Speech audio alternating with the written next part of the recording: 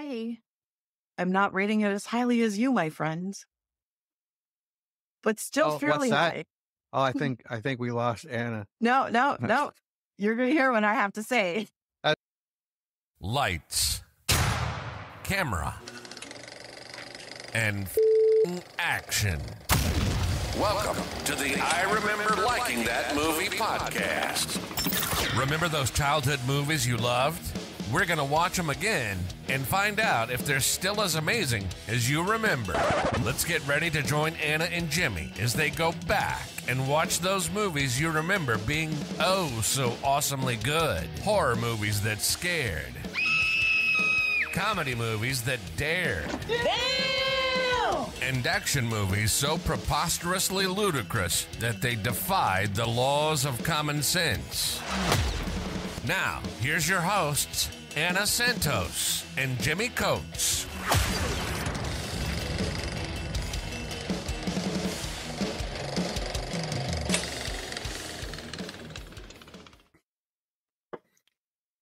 I haven't seen this movie in probably literally a few years after it came out. Yeah. I think I bought it in a used Blockbuster bin thing, and I watched it probably one or two times over the last few years after it came out, and that was about it. Okay, so it's July 1990. The 80s are over, and the movies are just beginning to evolve. So Step by Step by New Kids on the Block has finally climbed to number 1 on the Billboard charts.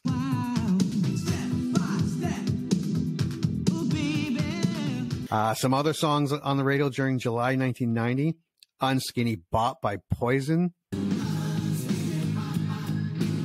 You Can't Touch This by MC Hammer. Vogue by Madonna. Thank God we were still a month away from Ice Ice Baby being released. All right, stop. It was summertime, so TV was showing repeats of Designing Woman, 21 Jump Street, Roseanne, Coach, Doogie Howser, MD. Earlier in the month, East and West Germany just unified their economies. The Luzon, I hope I'm saying this right, Luzon earthquake registered 7.7 in the Philippines and killed over 2,400 people. And West Germany, not Germany, West Germany defeated Argentina 1-0 to win the 1990 FIFA Cup. And in 5 days from when this movie came out, Roseanne Barr will sing the national anthem at a Major League Baseball game to rave reviews.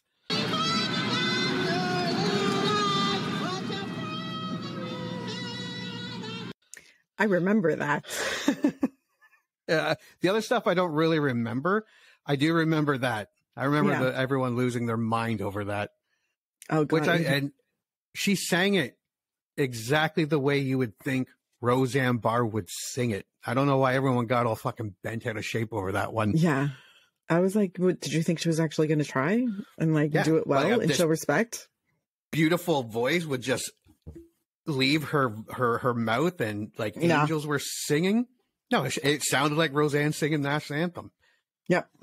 And she grabbed herself and spit, and and everyone was like, I don't get. Yeah, she did exactly what you would think Roseanne would do. The 80s are over, and the movies are they're evolving. And if you were a kid in the 80s, you saw it. You saw that weird and wonderful 80s turning into this. It's hard to explain. The 80s were all over the place, and the 90s began to, they weren't grittier. There was a lot more family orientation. There were a lot more PG-13 movies coming out. There weren't a ton of R movies. And it wasn't very experimental, the 90s. No. They found a formula, and when, if one movie came out and it did well, every other studio and producer was like, okay, great, now let's make our version of that. Yeah. I think there was a lot of that kind of happening in the 90s, and it was like a polished, not darkness per se, but gloss. Kinda. Like a glossy it was dark, but there was a night light. Yeah. There was an ambient light in the darkness. So like things were dark, but it never got that dark. No. And it was more important to the amount of people you got in the seats. And not to say that the art suffered, because the 90s made a lot of kick-ass movies, a lot of amazing movies. But like I said, there were a lot more movies being edited to get more people in different age brackets into the seats to watch that movie. Yeah, it was definitely a more commercial time for film. Yeah. Now, this movie, Arachnophobia, in 1990, July 20th, opens in theaters. Now, despite two other Juggernauts films, Die Hard 2 had just opened up 2 weeks prior to it, and Ghost, I remember Ghost. I remember Die Hard 2. I remember going to the drive-in to watch that with my dad, I think. But Ghost opened just a week. So even though Arachnophobia was the new movie that week, it still opened in third place with $8 million. It closes with $53 million, which isn't bad for 1990, but it had a $22 million budget, but still profitable. And it hit video rentals, where it's noted in its Wikipedia page that it made another $30 million in rentals. So it was a financial success. What do you remember about the movie? I remember spending most of it cringing, because there is nothing I hate more than creepy crawlies, especially when the creepy crawlies are ginormous. I was going to say spiders. Well, that's for me, any creepy crawlies. So if there's a centipede in it, if there's a bee, any kind of bug, I'm like, ew. Like, spiders extra creep me out because, lots of legs, and I feel like they're staring at you. So I remember being very creeped out through this entire, and cringing through it, and just being like, oh God. Yeah, because people can argue all they want. This was a creature feature. Yeah, 100%. Like, it just so happens these creatures were very small. Although some of them I kind of remember you're bigger than average spider. I feel like there were bigger ones, right? Yes. Yeah. No, like I think small. There were, and then there were some tons of small ones, but there were some big ones. Yeah, I remember that being part of it.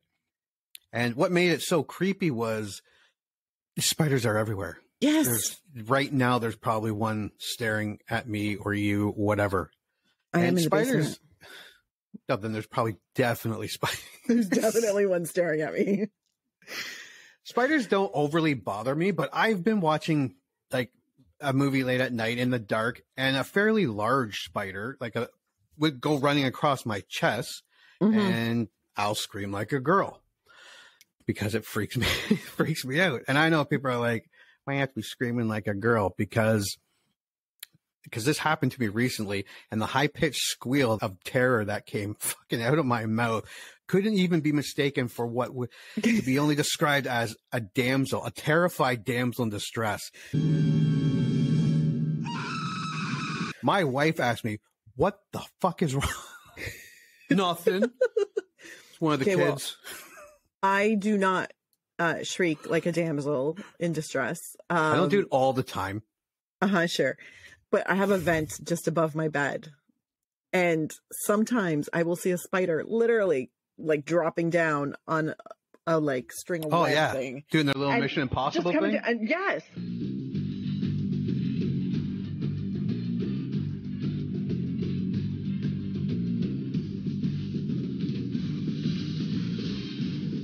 And I'm like, can I move fast enough? Can I move fast enough? Because sometimes you try to catch it and kill it. And sometimes you get it and sometimes you don't. And then it disappears into the room. And then you're like, where did you go? Where did you go? Oh God, you're in here somewhere. You're not going to crawl into my nose in the middle of the night, are you? These are the things I think. Spiders are terrible. My one daughter, I told them, I said, you are a million times the size of a spider. Just take your hand and squish it. She's like, no, I don't want to do that. I'm saying, I need a tissue. So I'm like, oh, okay. So let's go get a piece of toilet paper. Let's come back. Where's the spider? She's like, well, where'd it go? I'm like, I have no fucking clue. It's somewhere. But it's in here somewhere. That's good parenting. Yeah. So now when you hear the That's my one kid just kicking the shit out of something with 8 legs. I am the one that kills all the bugs. No matter, when I was living with my roommate, she used to call me from everywhere in the house and be like, Hannah, come kill it. Come kill it. So I'd have to walk over. I'd grab a piece of paper towel because I'm like, ew, I don't want to squish. I don't want like bug juice on my hand. So I would go kill whatever bug it is, all the bugs. And then when we were moving out, she looked at me and she's like, who's going to kill my bugs now? I'm like, oh, sweetie, I don't know. I'm moving out to the West End. You're staying out here in the East End. You're going to have to figure that out yourself. And she's like, Yeah. Buy a hazmat suit and some garden gloves. Now she just got a boyfriend. He killed all the bugs for her. Hopefully he doesn't scream like a girl. The 3 biggest things I remember liking about this movie was the spiders. Mm-hmm. And I do remember Jeff Daniels, who has always been awesome, and John Goodman, who's always been totally underrated in like every movie he's ever done. Yeah. I don't remember a lot, but I do remember those 2 actors in it. I remember John Goodman a lot in this movie for some reason. Yeah, he's the exterminator. Yeah. I think that he was really, I know, like in my head, I know that Jeff Daniels was in it, but he's not who I associate with this movie. Like John Goodman's the only one I associate with this movie in my head. Yeah, really he's the standout. Of it.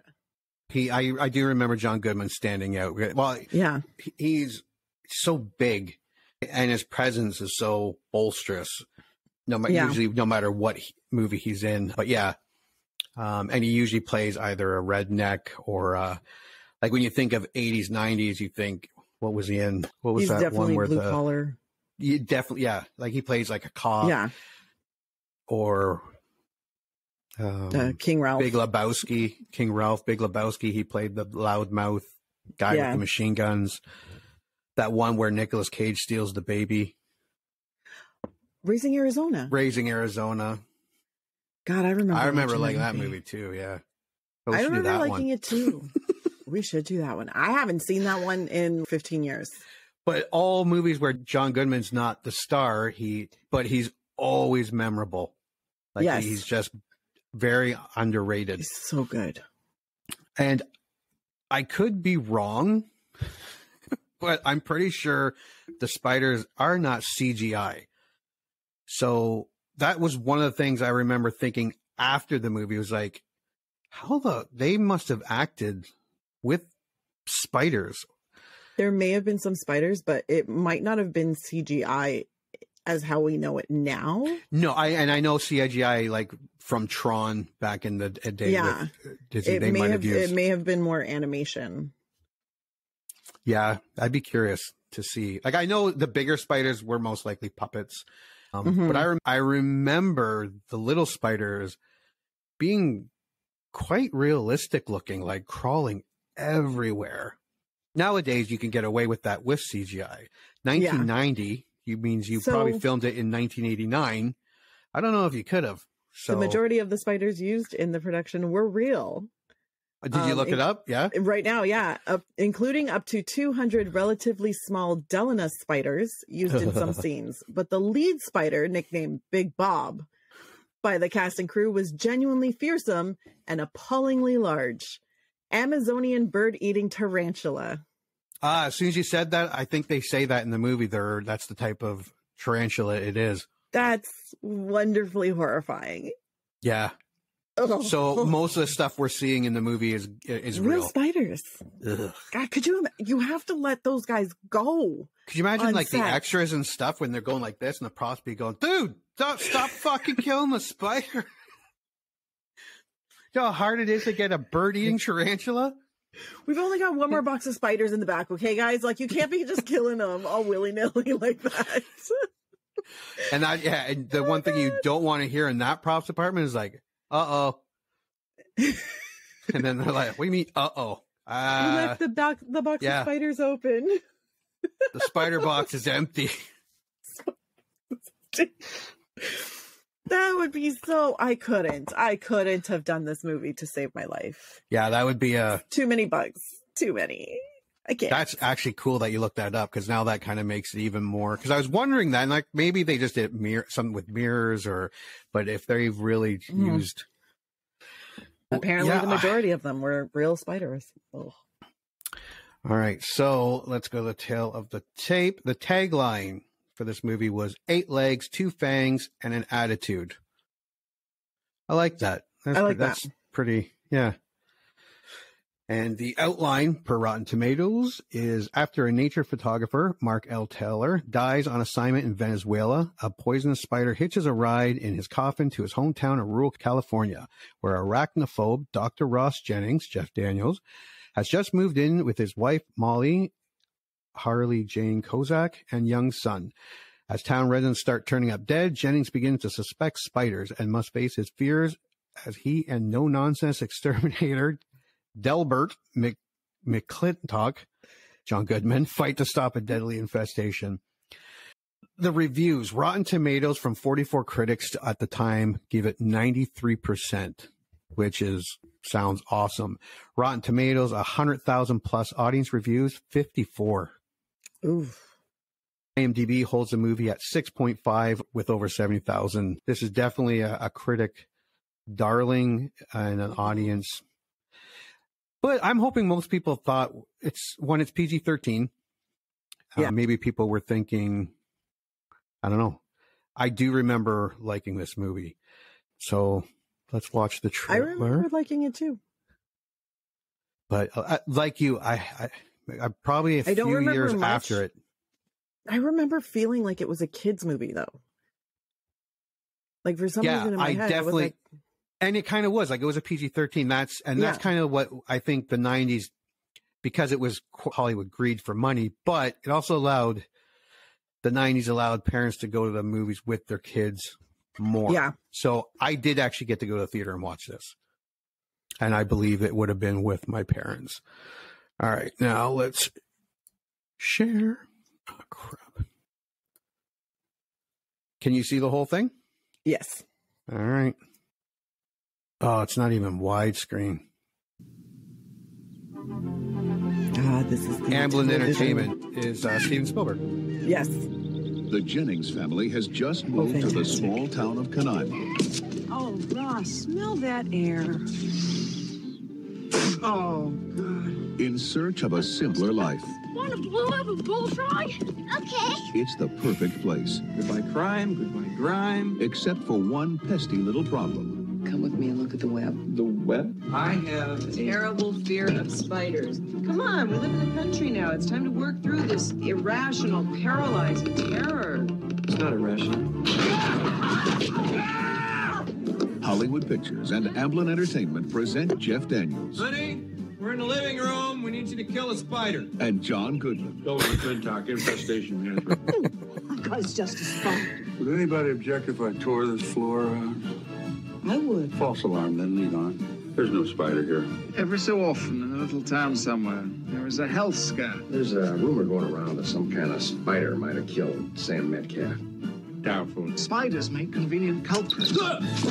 There's no spider here. I think one of your Venezuelan spiders hitched a ride here. There may be some spiders around here that are very dangerous. Dad, chill out. Just run.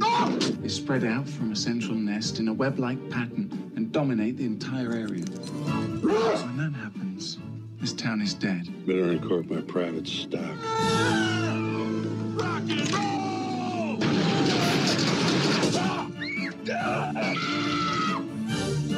Hollywood Pictures and Amblin Entertainment present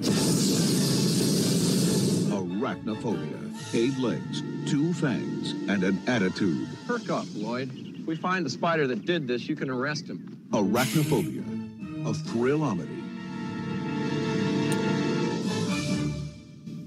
A thrill-omedy. I did read that, where they didn't know whether or not to market it as a comedy or a thriller. So they, Yeah. and Kathleen Kennedy's name was right there as a producer. Mm-hmm. So yeah, that definitely looks like a family movie. Yes. A family thriller comedy. Which Steven explains Spielberg, why Kathleen Kennedy. I was like, it was a kid's movie, right? But it felt, Yeah. but I'm like, it's not like a kid's, like it's not a cast of kids, No. but it feels like a kid's movie. I think. Let me see if I'm remembering this correctly. And I think they could get away with it being because it wasn't a slasher. It wasn't a ghost. Yeah. It was nature. It was a spider. Mm-hmm. What are your predictions? I think I'm going to like it, but probably not as much as I remember liking it. I feel like that's what's going to happen. I think I'm going to like it, and I can definitely watch it with my kids, I think. Mm-hmm. I think I'm going to like it still. I think I'm going to like it, but I think it's going to be like, I don't like it as much. Because I remember really liking it when I was younger. I have a feeling there's not as many spiders in it that I have in my mind as there being. I think it's a little more conservative than what I'm thinking of. I remember a lot of spiders. And they didn't show a lot, but maybe they didn't want to give it all away. Maybe. Those coming out of the sink there. Sink. Yeah. See, that you would have heard me scream. Like a definitely. Yes. No. Some guy kicks down the door. I heard a damsel in distress. Is there a woman in here in pain? Just me, buddy. I think I'm still gonna like it. I think I'm not gonna like it as much. Mind you, I would have seen this when I was like, I think for the first time, probably 12. Yeah. So it was probably that much better because of your age. And I think I saw it again when I was like 19 or 20. And I think that was the last time I saw it. That's around the same. Yeah. I'm following the same. And I can't remember how I felt about it the second time I watched it, but I felt really good about it the first time I watched it. I really liked it. Yeah. So, but it never made my rewatch rotation. So I'm like, And I'm wondering if it's because it wasn't as good as you thought the second time, or if it was when it was released. It was released with Die Hard 2, which is amazing. Yeah. Ghost, which, oh my God. I hate Ghost. No, really? I hate Ghost with such a fiery passion. Really? It's Patrick Swayze and Demi Moore? Or Demi? I love Patrick Swayze. I love Whoopi Goldberg. Gave me one of my favorite lines to quote ever, which I use all the time. You in danger, girl. I use that all the time. I hate Demi Moore in it. I hate the story. I hate this love is forever bullshit. I hate it. I don't really remember the movie. I only saw it maybe once. Every time it's on TV, I have to change the channel because I'm like, God, this movie's stupid. And I can't say that now. It's going to be out in the world. And unfortunately, I'm afraid of what the backlash will be. But as a woman, I'm supposed to love this movie. Yeah, I thought every woman loved this movie. Yeah, that's the theory. This is my deep, dark secret. I hate Ghost with a fiery passion. It's one of my most hated movies ever. I hate it so much. Yeah, it's definitely not my favorite Patrick Swayze movie. No, Roadhouse. 100%. Oh my God. What? Roadhouse for the cheesiness factor now? Actually, no. When it came out, I did like it because we thought it was so cool. Yeah. Back then, like Patrick Swayze doing karate and Tai Chi was like the ultimate. Everybody wanted to be him. No, I think my favorite Patrick Swayze movie would be Point Blank. Wait. With Keanu Reeves and Gary Busey. That's probably my favorite Patrick Swayze movie. Isn't that Point Break? Yes, Point Break. Point Blank is one of my other favorite John Cusack movies. Yes. Grosse Point Blank. I love Point Blank. Grosse Point Blank, I love. Yes, I got the two mixed up. Point Break, I love. Point Break is my favorite Patrick Swayze movie. Oh, yeah. No, Roadhouse is my favorite Patrick Swayze movie. With Tu Wong Fu, Thanks for Everything, Julie Newmar coming in a close second. I remember watching that when it came out, and I was like, even for back then, I thought, actually, that was a good movie. Mm-hmm. The Tu Wong Fu movie. Yeah, and Patrick was a beautiful woman, let me tell you. He was a little better than Wesley Snipes. Oh, poor Wesley. Somebody, I feel, I feel like someone did him dirty in that movie. Like he was funny in the movie, but he was not an attractive woman in that movie. They should have done more for him. And it hurts my heart a little bit. But that movie was like it hits the heart, man. It hits the heart. And I'm like, oh, Patrick. But still, Roadhouse, 100%. I will watch it every time it's on TV. I own it on DVD. It is my favorite Patrick Swayze movie. Also, I've become disenchanted with Dirty Dancing in the last like 10, 15 years because I've just realized. My wife said the same thing. She said she doesn't like it as much as she used to. I used to be obsessed with it. And then I'm like, I don't know how you liked it then. It's a horrible movie. It was, star-crossed lovers, like fighting the tide to be together and through dance. Like it had all of the markers for something but then when you really started thinking about it, you're like, I don't know. I feel like this is a little predatory. It's making me a little uncomfortable. I'm just saying. See what PC and the woke world did? It just ruined everything. Just everything. Pretty much. But that was also because that movie came out before the internet, and after the internet came out, that's when we all realized that Baby is supposed to be 17 and Johnny Castle is supposed to be 26, and you're like, that's a lot of years. Yeah. Especially even back then, people should have known that. Or did they even say that in the movie? They don't say it in the movie. They don't say. It's only when you read the script and it gives his age when he's first introduced. Then you're sitting there going, like in the movie, it's clear he's older than her. Of course. She's just graduated from high school. She's going to go to Mount Holyoke. I think that's the university she's going to go to. Like private, because she wants to be, I don't know, social worker, work for the Peace Corps, whatever the fuck she's going to do. But anyways, she's a very sheltered 17-year-old. So I'm just like, at that point, it becomes like a little uncomfortable where I'm like, and then there's this weird savior relationship between her and him. And I'm just like, this is, it icks me a little bit. Dancing is still on point though. And we should all do the pachanga. Yeah. All right. So we're going to go watch Arachnophobia. Yes, we are. And see if it's still good. God, I hope so. Yeah, me too. You heard them. Movie time. Let's all go to the lobby and get ourselves a treat, and then watch a classic kick-ass movie from whenever the one we're about to watch was made.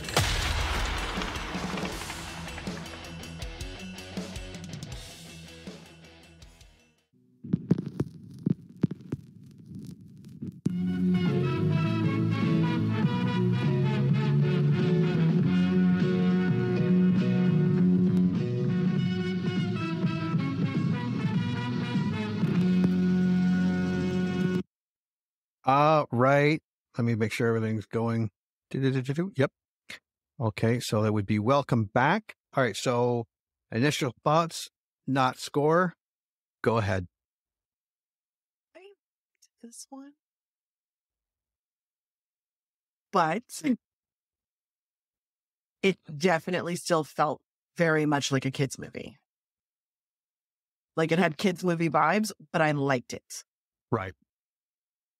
I loved this movie. I thought it was funny, creepy. It had a sense of adventure, a sense of scope.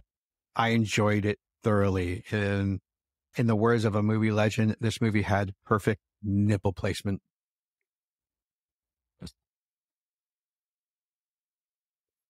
Oh my God. Like my overall thoughts are like why I liked it then were obviously spiders were creepy. And this is a long time ago. Like this is back in 1990. And I'm pretty sure I saw it in 1990 or 1991. Spiders were creepy. That many of them were even creepier. I knew it had some laughs. I did remember John Goodman, and I did remember a very intense finale. That's why I liked it then. So we'll go through the synopsis here. I just had it. Okay, so in a Venezuelan entomologist, James Atherton captures two members of an aggressive, newly discovered species of spider of prehistoric origin. The spiders lack sex organs indicating that they are laborers or soldiers, thereby existing as a hive, atypical of spiders. Just the beginning of this movie with the helicopter, the giant waterfalls, it was very Steven Spielberg. It was very that, I know he didn't direct it, but it had a really big scope to it. The cinematography, the music behind it, I thought was awesome. It gave it an adventure feel to it. Yeah, it gave you definitely a very grandiose kind of thing. Like it was swept you through. Yeah. It was waterfalls, steep cliffs. A fertile male of the same species bites bedridden American nature photographer Jerry Manley, who has a severe seizure from the venom and dies. The scientist sends Manley's body back to his hometown of, what was it, Canina? I think it is Canina, California, unaware that the spider has crawled into the coffin. And the other cool thing was that this was not a 2-minute opening. This was a good 10, 15 minutes of their adventure and them shooting the fog into the trees and looking at the species of different butterflies and spiders. So it kind of said, like, it's you can tell it's taken its time to set up the story. And that spider was huge. There are a couple shots where it kind of looked a little fake, but nothing overly bad. No, I was actually pretty impressed with that, where I was like, I'm not, you're not looking at it and being like, oh. Yeah, it wasn't on a string and someone was pulling it. Yeah. Manley's desiccated body arrives at the mortuary of mortician Irv Kendall. The actor, you definitely are going to, if you grew up in the 80s and 90s, you're definitely going to remember this actor. And you're actually going to remember a lot of the actors in this movie. The Venezuelan spider gets out and mates with a house spider in the Jennings barn. The domestics.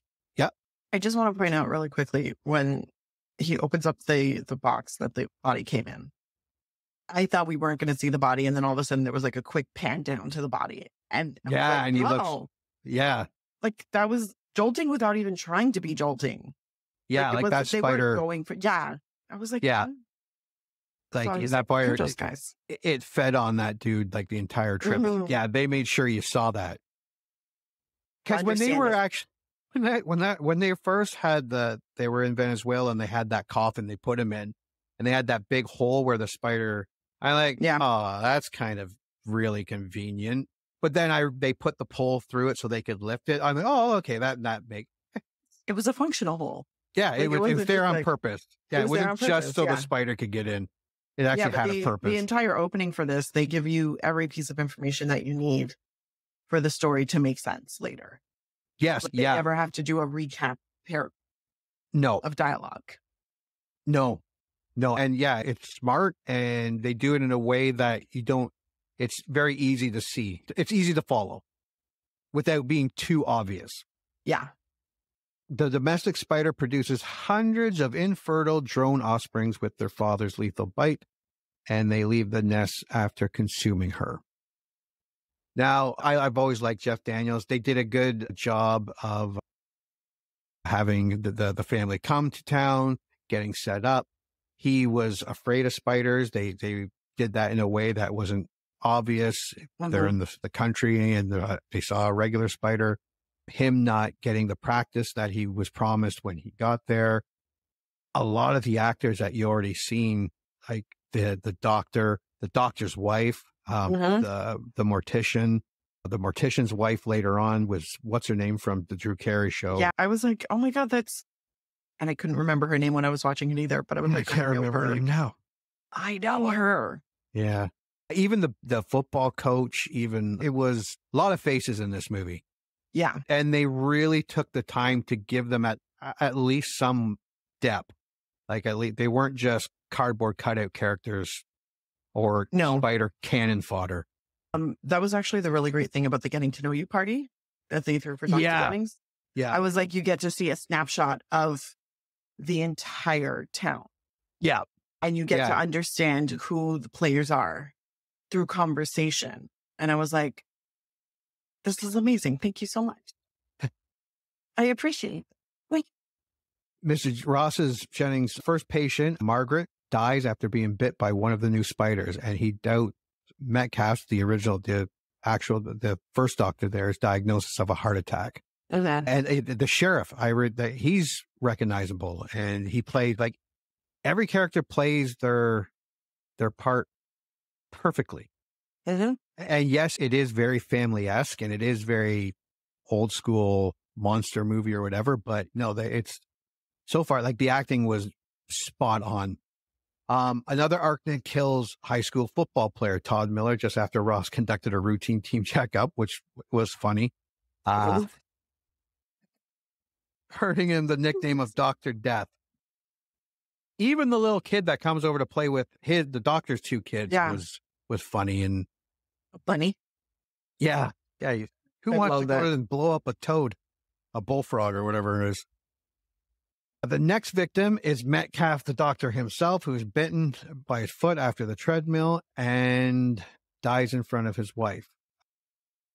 So yeah, there's a lot of death going on. Like the spiders are, but you don't see a ton. You only see that one, and they do it. And I liked it because they did a lot with these little spiders, like the tension of it crawling in Buddy's slipper and then Buddy putting the slipper on, or just about to get one of the kids sitting there, and then they get up just in time and drop the book on it. And I think it resonated well because there's spiders everywhere. Like there's one right behind you now. I refuse to look. Thank you. That would have been totally awesome if there was actually a spider. I'm like, no, we're not even gonna entertain this because no, spiders don't exist. Actually, I'm not afraid of spiders, but the creepy crawly of spiders. Like everybody knows what it feels like when a spider crawls across your foot, your arm, whatever. So every time in the movie you see that spider moving towards someone, that is the moment where you're just like, oh God, because you know what's coming. The shower scene with the teenage girl. Yeah. She put her hand through the web. The web? I was like, oh, because I know what that feels like. And it's gross. And then the spider's crawling on her. And I was like, oh God. They had the spider drop on her head and go down the side of her face, like, on her chest and keep, And that's what made it so creepy. Yeah. Because it was totally plausible. Totally plausible. It's probably happened and you didn't even realize it. 100%. 100%. And at this point, there was not a ton of spiders. It was usually one per scene. And they were big, but they weren't ridiculous. They weren't tarantulas. They were, I don't know if I've seen a spider quite that big in my home, but I live by the water. I've seen decent sized spiders in my house. So it wasn't out of the realm of impossibility. Yeah. So when the original doctor dies, Ross becomes the town doctor. And knowing that Metcalf was bitten by a spider and an iota of an unknown toxin was detected in his body, he suspects that the town may be infested with deadly arachnids. Ross calls Atherton and asks him to help his investigation. That's the scientist from the beginning of the movie. Julian Sands, I forgot, was in this. I like him too, the professor. Even this professor's assistant. Who his name is Chris Collins in the movie. I remember him from a bunch of stuff. So he sends Chris Collins, the assistant, Ross in the county coroner, Milt Briggs, order that Hollins and Miller be exhumed, the original victims, and they perform autopsies. Now, during this time, the doctor's renovating his basement and the wood's rotten. The wife calls, because they think it's termites, calls John Goodman's character, who is awesome. John Goodman just plays the best character. It's funny though, because at one point he spits for a second time and I was like, oh my God, that's his let's get her done spit. Like when he's like buckling down and he's like, we're going to terminate. And he just like, he spits and it's a violent spit. And I was like, I love it. I've been so much. I wonder if the Mike Judge based Dale Gribble on this character, because probably John Goodman character had I know, I get probably not, but actually he was kind of right every time there was he was actually right on. But yeah, his character was good. He was funny. So they perform autopsies, and Chris confirms Ross's suspicion after he identifies bite marks on all of the victims. Ross and Chris catch one of the spiders in Metcalf's house the following day. That was actually pretty good too. That was actually an intense scene when they were the sheriff, the head coroner, the assistant, and the doctor, and they were trying to catch that spider. That was a pretty intense scene too. So for a kids movie, it was scarier than fucking H2. Oh my God. Oh yeah. I'll tell you that. 100%. 100%.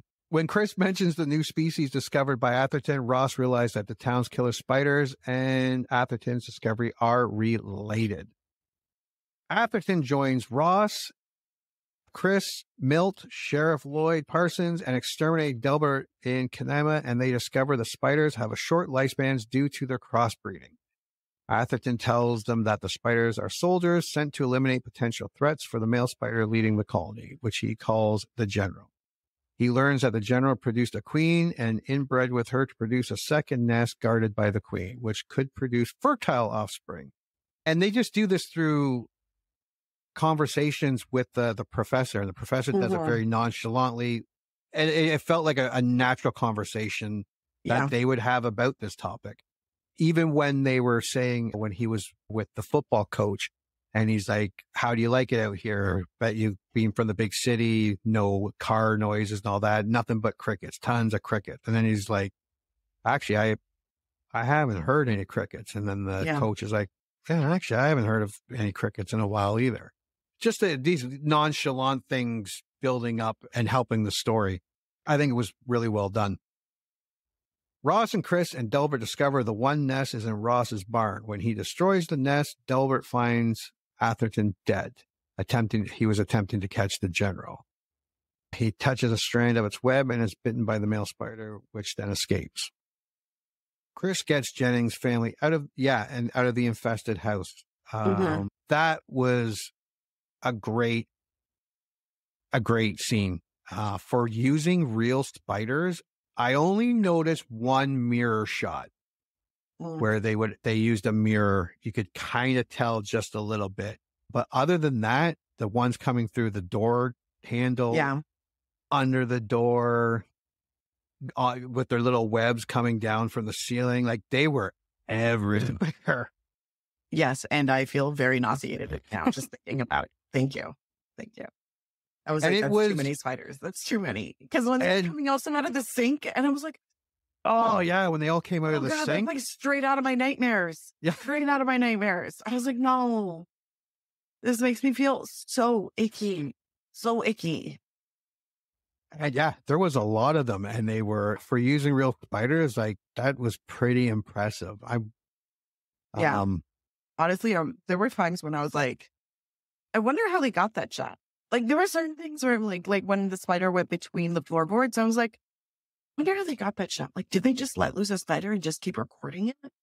Like they must have had something that kind of slowly pushed them towards it to make them do they just or was there like a unit on set where their entire job just screaming at the spiders to take direction? Yeah, was actually closer to probably like just getting a lot of B-roll of spiders doing their thing. It being like, when can we use it? Yeah, it could have been. Just spent an entire unit just shooting spiders and going places. I would love to watch a making of this. Oh, God, yeah. I wonder if it's on YouTube. How did they make the spiders do what they needed to? Or did they dictate the story or like what the spiders' action by what they already were doing naturally? And they were like, okay, let's cut it together and make it work. Or was it, okay, we're hoping for this. How can we make it happen? I'm like, I don't know. I'm almost willing to buy like a Blu-ray or DVD if it has a making on it. I'm just curious. I would love to see. This is 1990. Yeah. We're not CGI at all. 1990, real spiders. It didn't go crazy over budget. So I'm like, how did you do it? No, I'm curious too. Ross, Chris, and Dilbert actually tells them, because they say that they all, like Jennings, the doctor is convinced, the professor's convinced that the nest is in the barn, and it's Dilbert that actually says, nah, they'd be too drafty for them. They like musky, damp places. Ross, Chris, and Dilbert discover that the one that's in Ross's barn, when he destroys it, I found him dead. And Ross when they're trying to get out of the house, everyone gets out but Ross, the doctor, and he falls through the floor into his wine cellar. The spider's second nest, guarded by both the queen and the general. And the little spiders wouldn't come down. And he starts, I like it when he starts putting it together. Like, it's dark, it's musky. The other spiders are not coming down here to get me. Also, can we highlight how gross the nest was? Oh, like, and they did say it would be pulsating. Yes. Yeah. Yes. The nests in this movie are super, super gross. And I just like to put that out there. And that was one of the grossest things that I've ever seen in my life. Thank you. I agree. And that there's a lot to be said for practical effects. Yeah. That was gross. That was awesome. Mm-hmm. It made looked my skin gross. crawl, made me want to vomit. Didn't look literally fake. The first nest that we see, and it's doing that pulsing thing. I was like, oh God. Oh God. No. I would have like saw that in my basement, like in my laundry room. Again, high pitched squeal. A knight in shining armor would kick down the door and say, I hear a woman in distress. And I'll be, no, it's just me. I just light my house on fire and be like, I don't want it anymore. Oh, because they actually had spiders come out of it. And they were the new breed. So they were huge. They looked like tarantulas. And they didn't look fake. They didn't look like, they looked like actual tarantulas or tarantulesque. Yeah, it was gross. So he has a fight with the queen and electrocutes the queen. But then the general, and for a fight with a grown man and a giant tarantula-like spider, it was pretty cool. Like, that was a great. But here's the greatest thing about this movie is they established early on that these spiders are sneaky motherfuckers. Yes, the professor, from the beginning, they're they attack, they track movements, so it's like you see all of this like leading up to this fight, so that when grown ass man and the general are about to go at it, you're like, yeah, totally possible. This is an actual fight. It's gonna be hard. And Jeff Daniels fights like a man who's terrified of spiders. Kind of like what you saw me when I thought there was my cat chasing a mouse here. Yes, just like that, actually. It was I thought I was having flashbacks to the movie. It was like, is he going to grab his bottle of Chateau Margaux? You throw my Snoopy mug at it. Yeah, when he was like $127. I was not the Chateau. Well, not the Chardonnay. But the fight at the end was good. Trapped by falling debris as the general prepares to bite him, Ross stays perfectly still until the general is in position, then flings the spider that was actually quite with the thing on him and catapults the thing off of him. They really thought this through. Yes. Like, every little part of that, like, that's the director, the writer, the producer, like, they really thought it through. They didn't, this looks like it was planned beforehand. Things were changed to make sense, or some didn't work. And it looks like they really made sure that everything made sense. Despite being badly burnt, the general leaps out from the fire. Just as the egg sac hatches, those spiders were coming out of that egg sac. Rot shoots it with the nail gun, sending the flaming spider into the egg sac and destroying the nest. Delbert rescues Ross. With the general and the queen and the nest destroyed and the soldiers dying, the spider threat is over. Deciding that they missed their old life, the Jennings family returns to San Francisco. And that was the movie. Yeah, like I said, it had some laughs. It wasn't like an all-out comedy, but it did have some funny points. It was creepy. It was gross at points. And it was the finale was intense. My summary for people remember liking the movie. If you remember liking this movie, you were correct. This was a thriller adventure that had comedy in it. It had big scope, and it all works even today. The landlines and watching TV at certain times with the Wheel of Fortune, it does show its age, but it is totally forgivable.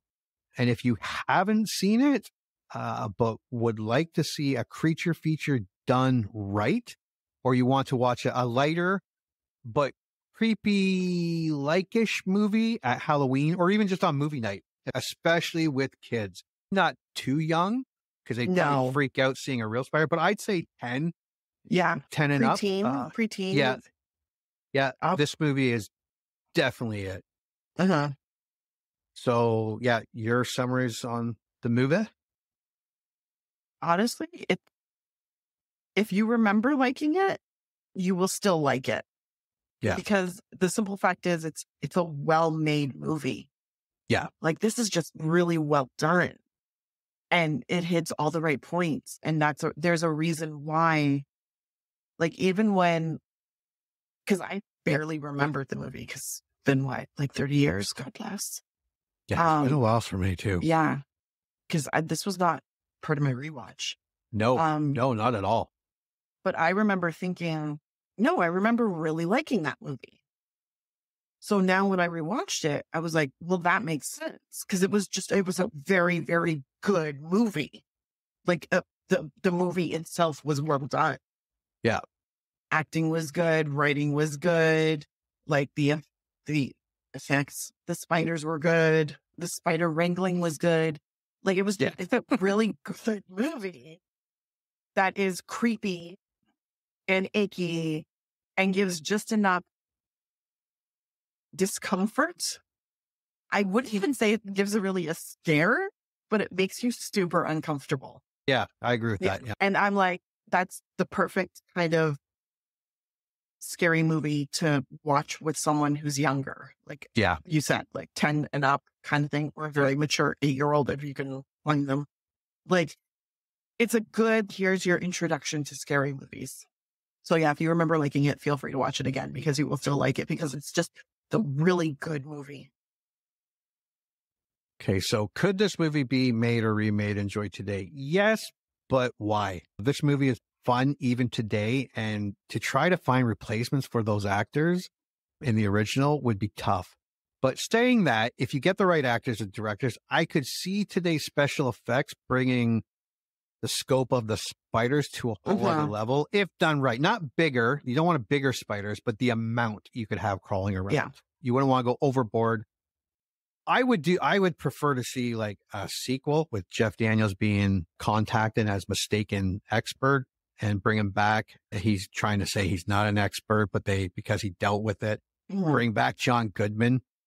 I would rather see that, like a legacy sequel or something like that. What about you? Think it could be made or remade today? I agree with you. I don't think it needs to be remade. Like, it's not one of those that's begging for a remake.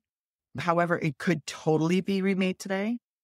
Yeah. With some small tweaks, because obviously we're not living in the land of landmines and, appointment. But I mean, people still appointment watch like Wheel of Fortune and Jeopardy. That still happens. Even young people. Apparently this is a thing now. But I mean, you could definitely, with some small tweaks to the story, just a few scenes inserted, you could totally update it so that the obstacles they have to overcome are up to date. Yeah. But I mean, it was small tweaks.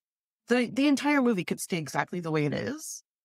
Just a couple scenes here and there to be like, and instead of landlines, the cell tower gets taken down by a spider. Yeah. Like or a bunch of them get in there. Yeah. Or they chew through the wires or whatever. That kind of stuff where it's just like a little like 30-second scene, but it moves the story along. But yeah, no, I don't see any reason why they need to remake it, period. No. It's perfect. It's perfect the way it is. Yeah. So my movie score for this movie, I would give it a 9. To say this movie was nostalgic in all the right ways is an understatement. This movie was beautifully shot. Even in the country setting, it was beautifully shot. The acting was great. The script was great. And most importantly, it was fun. It didn't drag. It took time to set up the story as well as the characters. Even the cannon fodder for the spiders, those characters were set up and used properly. It was subtle in its clues. It was excellently paced. And again, I can't stress enough, it was just fun. especially if you're watching it with kids. Yeah, it's a good one. I am not rating it as highly as you, my friends, but still fairly high. Oh, I think we lost Anna. No. You're going to hear what I have to say. That's all right. Her rating. No. I'm giving it a 7.8. 7.8. 7.8 because yes, it is very good. You want to watch it and you should watch it again. It is almost awesome. Give it, don't get me wrong. I really enjoyed myself. I would totally watch it again. I don't think it's going to be put on my rewatch list. However, now that I've rented it for the next 30 days, I will probably watch it another couple of times before the rental's done. Because it was a fun, well-made movie. And I'm like, let's watch it. If it shows up on a streaming service for free, it'll probably go into my rewatch rotation. I'm just not at the place where I'm like, that was so good. I need to keep it closed so I can rewatch it whenever I want. But it's a really, really well-made movie. Well acted, well staged, and it's funny and it's uncomfortable and it's creepy and it has just the right amount of all of that so that you can watch this movie and not have nightmares. Yeah. And also not get mad at how shitty it was and you just wasted a little over an hour and a half watching it. You walk away and you're like, that was good. That was really, really good. And you have no problem saying to someone, yeah, you should totally watch it again. Do you remember? Yeah. This is great. But yeah, I'm not quite amazing, but borderline awesome. I have a theory that I think because of the time that it came out in the 1990, I was heavily into Evil Dead, Friday 13th, Halloween, Nightmare on Elm Street. And I do remember liking this movie, but because it was that horror comedy thriller-ish movie, it took a back seat in my memory because it wasn't as gory and horrific as those other movies. I think that's kind of why I lost touch with the movie. I'll definitely watch again. I will probably not watch it tomorrow, but I'm glad I went back and watched it. Yeah, I liked it. Honestly, so am I. I'm glad I got to see it again because, when you remember liking something and you're like, no, I remember liking it, but I couldn't remember any. I remembered I remember John Goodman in there, and I remembered, weirdly enough, the houses, big Victorian houses in the middle of empty fields, and it was I remember that, but for the most part, most of the movie was just I think I remember laughing a little bit. I don't remember being super scared, but I remember liking it. And then you watch it again and you're like, I get it. It was just super good. Theory about a lot of the films that were made at this time, in the late 80s, going into the 90s. Just the beginning of the 90s. I think once we hit mid to late 90s, we lost it. But this was the time when everything was a film. You weren't making a movie. Or independent. If you're making a film, you're looking for the great cinematography. It doesn't matter what the subject of the film is. You're like, I am making a film, not a movie. This is not disposable. This is not mass produced. We are bringing art to this. And I think that was still happening at this time. Yeah. So you can this was near the end. That was well done. And then it starts to peter out in the 90s. And that's when they start mass producing for the market. And they're making movies for profit. Well, this director, he directed a couple of these, but these were the movies he worked on as a producer. And this is Raiders of the Lost Ark, Poltergeist, Twilight Zone, Indiana Jones, the Temple of Doom, Gremlins, Goonies, Back to the Future, Young Sherlock Holmes, Money Pit, Inner Space, Who Framed Roger Rabbit. Arachnophobia fits into that batch. And you could tell, the way it was shot, everything, the timing was really spent with it. Yeah. I am so glad I watched this movie again. Honestly, it was nice to see it again. And it was just now I'm not going to, because I think before all I remembered from it is the spiders. So if I saw it on TV, in the cat, I was like, no, man, I don't want to, no spiders. But now I might actually watch it because I'm like, okay, I've moved past the spiders, kind of. And now I know at which points I should cover my eyes. Pulsing. Yes. Eggs, things. Ugh. So gross. Yeah, there were a couple. Yeah, and like you said, not scary, uncomfortable. They definitely have a couple icky factors. It's a lot of ick. It's a lot of like cringing and just like, curling yourself into a ball because you're like, nothing should touch me right now. This is not okay. All right. Good times. Good times. Awesome. Yeah, man. Congratulations. You just had one of your childhood movie memories vindicated. Or they just eviscerated it. I don't know. This is a generic one-size-fits-all type of ending to the podcast. So thank you for listening, and please join Anna and Jimmy next time for another episode of the I Remember Liking That Movie podcast. If you dare to go back and watch that movie you remember liking,